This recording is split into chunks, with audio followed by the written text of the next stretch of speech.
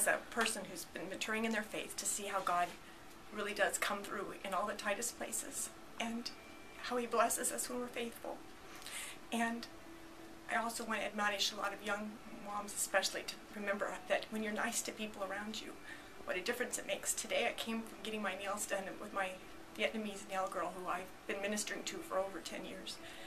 And today she offered to make 50 spring rolls for my daughter's wedding on Saturday as a gift. And it's just an awesome thing to know that God provides in so many different ways and uses people to bless us.